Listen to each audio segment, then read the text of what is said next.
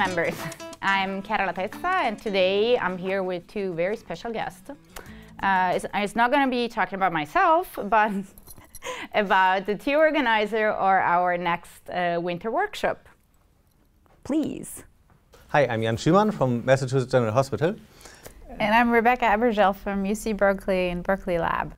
Okay, and you are the organizer of our next winter workshop. Can you, first of all, most important, tell us how difficult it was to organize this workshop?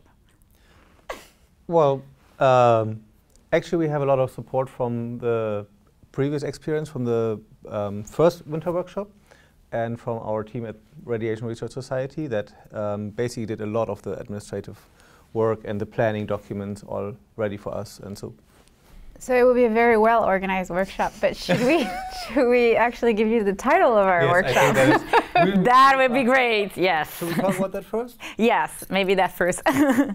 What's the title, please? So we'll be talking about challenges and solutions in the era of targeted radionuclide therapy. Wow. So how is the program? Awesome.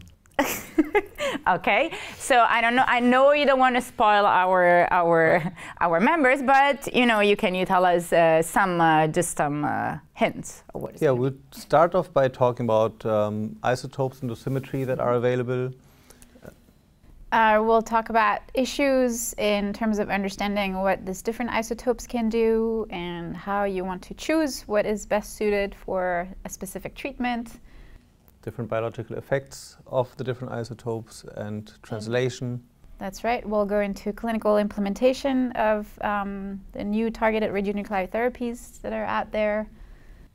So that's the first time you have this topic in the workshop, right? We never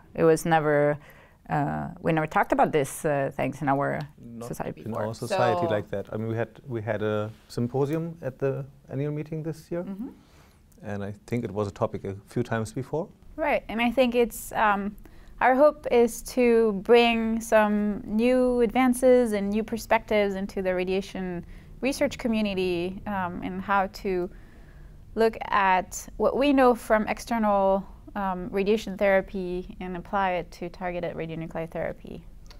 Okay, so and the registration is already open, right? That is correct, and there's also a abstract submission is open. Okay. And I am not sure what the exact abstract deadline is, but if you would like to have a talk, you should submit. Check out our website. It's one of the banners that's rotating on our RRS home page. And can you remind us the dates? So that's important, so we can put in our calendar already. You should all book your flights for March 4th to 6th. It's Wednesday evening. We'll start with this workshop. Right, and we have a few very exciting plenary lectures lined up and still a few open spots for speakers. We've been planning it similarly to the main annual meeting for the Radiation Research Society. Right, so we'll be selecting a couple of the speaker slots also from the abstract that are submitted, and similar to what we do here, the remaining ones will be presented as posters.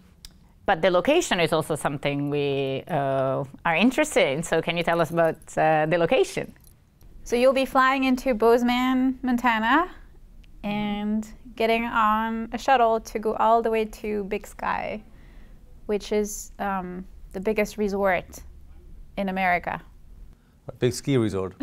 Biggest ski resort. That's right. And it's a winter workshop, so we will have very intense meetings from morning to lunchtime and then again in the evening, but there will be time for skiing in between. Oh, okay, that's cool. It's a lovely, lovely area for bring your families if you can and join us for the exciting workshop.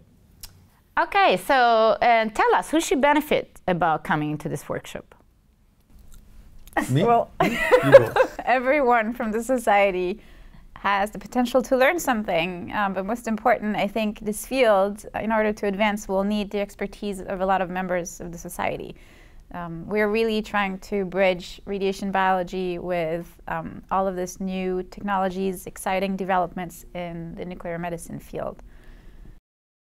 And a lot of the expertise that we have from what we mostly discussed, the external beam radiation therapy, especially in the biology and radiochemistry, radiation chemistry can be directly applied to the same, because it's also, you know, radionuclide. So is going to be any travel awards for this workshop?